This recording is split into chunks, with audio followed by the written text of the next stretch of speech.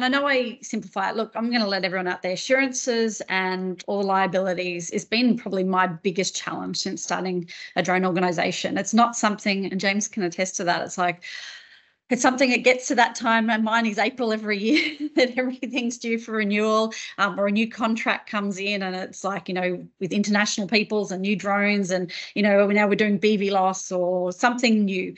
James, really quickly, is most insurances to a specific task as well? So let's just say, a lot of people have been flying visual line of sight for a long time.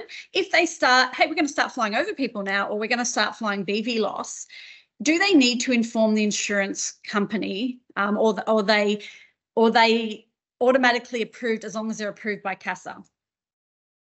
Yeah, so great question, Jackie.